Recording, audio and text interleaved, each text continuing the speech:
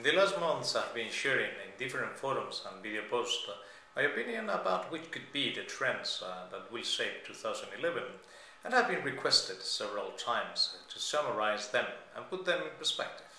So finally I have decided to create this list of recommendations split into those which affect the traveler behavior and those directly related to the media world. Of course, 10 and 10 to comply with the non-written rule, but don't blame me if I fail, I'm just guessing for the sake of it.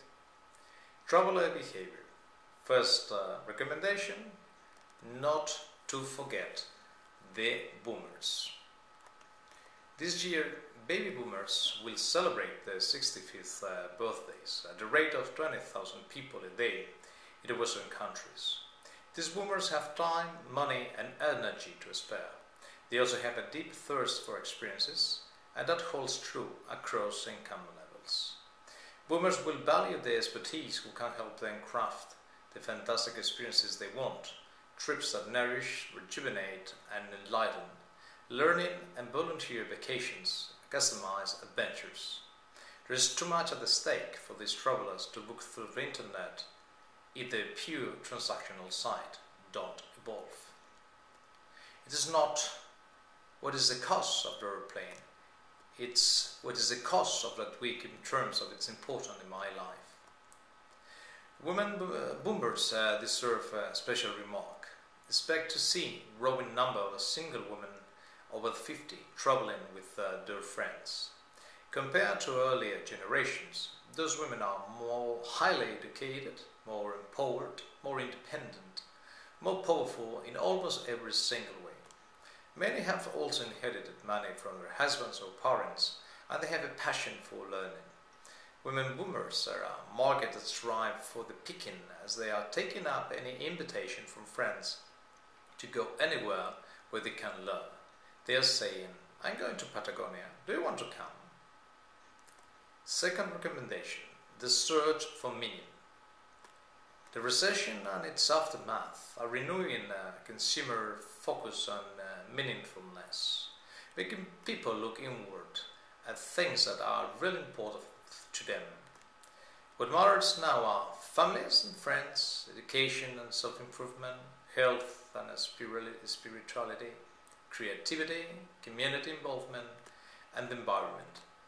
Travelers are willing to spend a lot of money on travel experiences, but they need different reasons to spend it. 3. Recommendation is sustainability. Environmental awareness is influencing consumer choices in a big way. Concern about sustainability and the planet is top of mind for everybody. People seek out companies doing green things that are cool. Use that as a selling tool. People are willing to pay more for things that are really important to them, and green issues are one of those main things. For every strategy, new product or service, you must pay attention to the fact that over 98% of consumers in every market worldwide view themselves as environmentalists. 4 recommendations, the influential traveler. Brands selling direct to the consumer are now complemented by consumers recommending to consumers. In some ways they are hijacking brand marketing for all products. We like approval from others and people that we know especially, but this collusion of opinion and information is not always the truest form of value. There is always a blend to that fact, and it's not about you or me personally. It's about how the numbers are used. And what will be more important here is how relevant all you see, hear, do, tweet really is. So as a first step, ratings should become deeper than 1 out of 5-star rating. Or was this helpful? We are going to be able to sift through the hyperbole of quantity. Then we can say that quality will become the new quantity. The 5th recommendation is a defensive mindset around spending. Consumers are hedging their bets against events or circumstances that might blow their budgets. Only with this mindset it is understandable divorce insurance, which covers the cost of divorce logistics, increased sales of frozen foods because they won't go bad, and wedding day insurance that reimburses couples if it rains on their special day. That will suppose the growth of all-inclusive travel options that make it easier to budget, and the increase of trip insurance, especially if they are creative and go beyond lost luggage. Successful travel marketeers will need to appeal to travelers a strong sense of value. Sixth recommendation: Internet ubiquity. The Internet will be every place. It's converging with TV, with computing, with cell phones. It's a convergence of all this information technology into one kind of appliance. Every consumer purchasing decision is going to be mediated by this convergence. The move to mobile computing, mobile communications, mobile transactions is going to transform consumers. Always connected devices that give me choices. Brands need to learn how to navigate this new territory. It's about influencing the influencers, having in mind that perception is reality, and monitoring and understanding your reputation is more important than any ad a business can take out. Since 1988, I've been hearing that next year mobile will be big, and each year it never happens.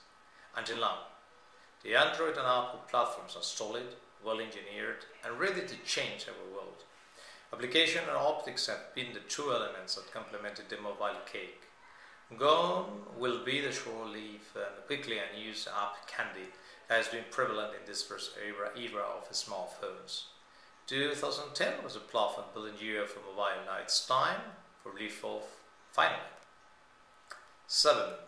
Your stories are trickling up. The way that news and cultural influences are spread has undergone a profound change. Things that are impacting culture, what we are talking about, are trickling up. Stories communicate and they spread quickly. So you use the power of a story in marketing and social media. You want to create influence. You tell a story. A story is a new flavor for marketing, the enduring flavor. Clearly, our next evolution in the digital world is moving beyond the simple fascination with new apps and devices and the true application of them in our lives through valuable and relevant content. No longer will we have the shallow mash of video banks that produce banal instructional information with no context or emotional connection. 8. Better web experience. HTML5 will start embedding a lot of work, some of it super creative work and some banal and purely functional. Again, this wasn't purely because it was better than everyone else. It's a device-driven change. In the end, HTML5 will take a sizable share of the development work for new media. And what then only our collective imagination can tell us traveler will not accept less. 9. Recommendation. Discount shopping formula. Groupon is probably the first to come to mind, and the principle in itself will be the next phenomenon of online retail madness. What it has and probably will become is a natural progression in social media and online shopping. And with Facebook joining the game with its virtual currency, sky is the limit.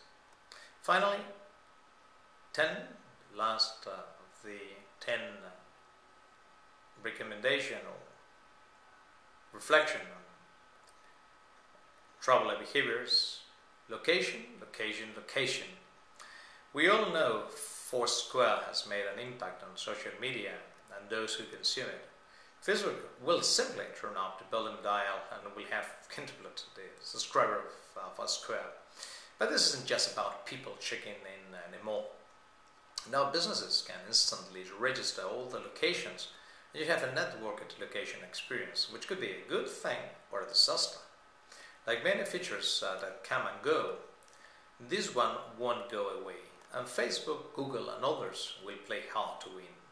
And clearly, mobile technology is changing traveler behavior, providing more access to local and location-aware advertising and information.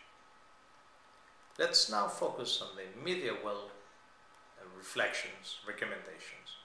The first one is agency consolidation.